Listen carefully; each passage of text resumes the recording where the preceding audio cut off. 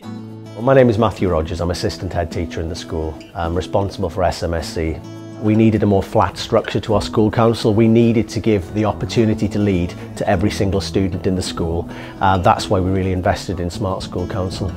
The skills that the children learn in the meetings, really, they're actually learning to take responsibility for their own learning. They are leading learning within their classes. They're becoming a lot more independent learners. Really, the teacher stands at the back of the class and doesn't actually get actively involved. We've also seen a massive increase in pupil-led clubs and pupil-led societies, which is brilliant for the pupils because they're totally in charge of their own destiny. It's also wonderful for the staff from a workload perspective as well. Staff are very supportive of the programme. Within a few months we've had staff who are routinely allowing the class meetings to happen in class. Everyone's buying into it. There's been a huge response. I think that the pupils are a lot more independent than they were.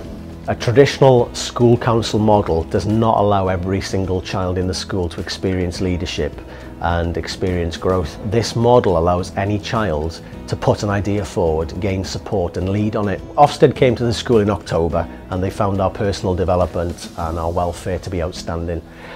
They explicitly commented on the Smart School Council model and that all students were given the opportunity to lead in the school. You've got a lot more resilience within the children and a lot more, if you like, enjoyment of school because they feel they're a stakeholder in the institution.